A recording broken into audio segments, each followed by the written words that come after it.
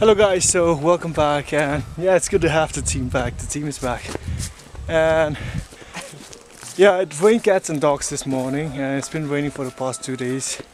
So I had a meeting that was scheduled for today, but it got postponed. I think it's a good thing that it got postponed. So now we're headed for the jungle to forage for shiitake mushrooms. Yeah, hopefully the rain helps, and hopefully we'll get something.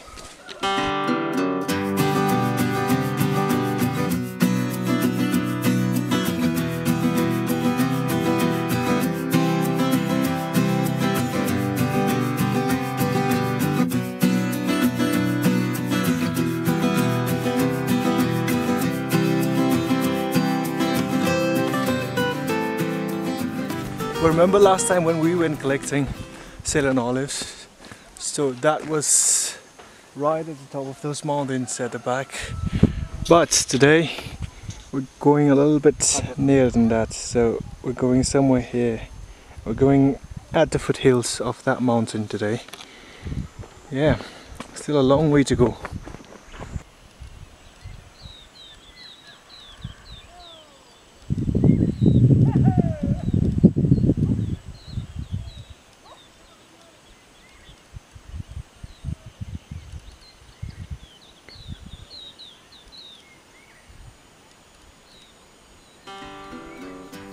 Not really sure if you've noticed this, but everything is so beautiful, so green today, and that's down to the fact that it rained, heavily this morning.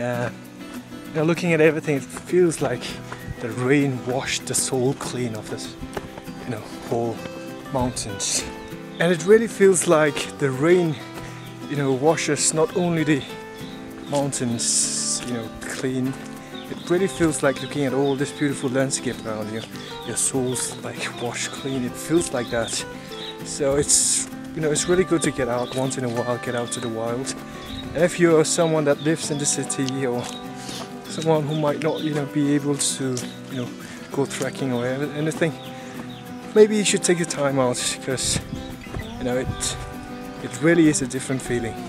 And the best time to go trekking, or the best time to go to the park, for me is right after it's rained, because it's so beautiful.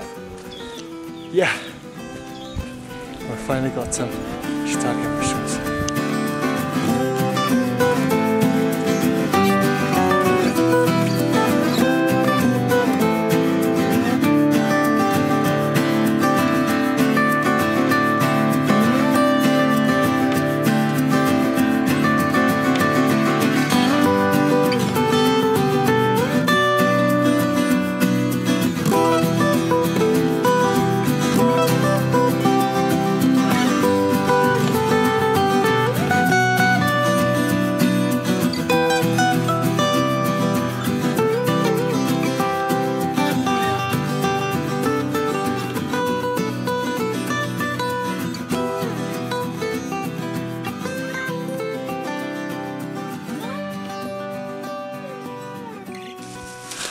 Listen to the songs of the jungle.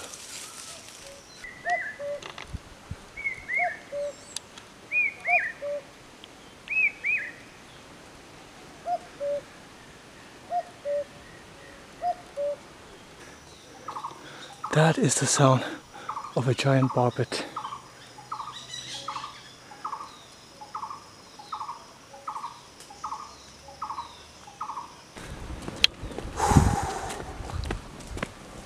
Absolutely tired. Oh, the tiresome, right? Yeah. It's just one of those days for me where you feel like your whole energy has been drained out of your body. Yeah, I don't know why I'm feeling that way, but yeah, I feel terrible. I'm so tired. So completely drained now, but the good thing about this jungle is that it has energy refill station everywhere. So I'm standing right in front of this berry bush, and I've got myself a handful of really nice Himalayan wild berries. Let's give it a taste. Oh, that is so sweet, so juicy, and the texture of the berry, it has a crunchy little texture to it. It's simply amazing. Nice, right? Yeah, it's sweet, nice. right? Very sweet. Sweet as honey. Who wouldn't want to eat this?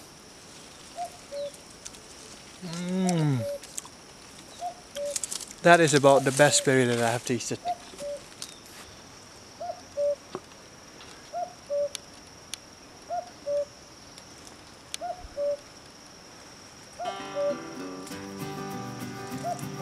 Alright, so we just came back from the first location and we couldn't get much, so we headed to another place, we headed to another location. We've sort of refueled ourselves with Himalayan wild berries and yeah, we're gonna go again. Let's hope we get more there. Okay, so we're near Jahanring's family's field now. It's just up there, but this is a small, you know, sort of a kitchen garden that they that wheat uncles usually have near our fields. So they have a lot going on here. So all those little green saplings, those are paddy saplings that will be transplanted in June or July. And this plants, all these plants, small plants, are king chili plants. So it'll be really nice to visit this place during the king chili season. So the reason we came all the way from that side to this place is for this particular, wow.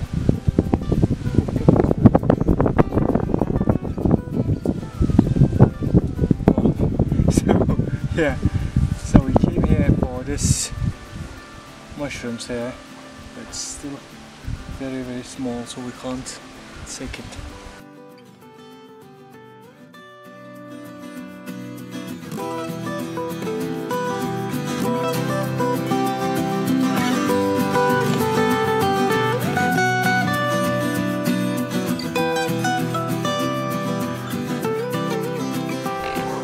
Alright, so headed back home now. It's not been a special place, right? Yeah. We didn't get much shiitake mushrooms, but been a good day so far. Had a really nice trek and completely sapped off my energy. Yeah, and had some really, really nice sweet berries, and yeah, we'll show you how much we got, how much shiitake mushrooms we got back home. Alright. Whoa, we're almost home. But I've never been this tired in a long, long time. My God.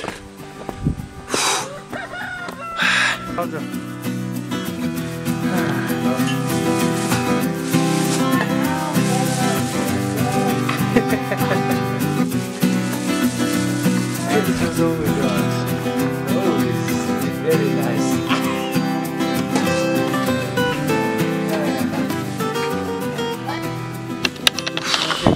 That's it for today's video.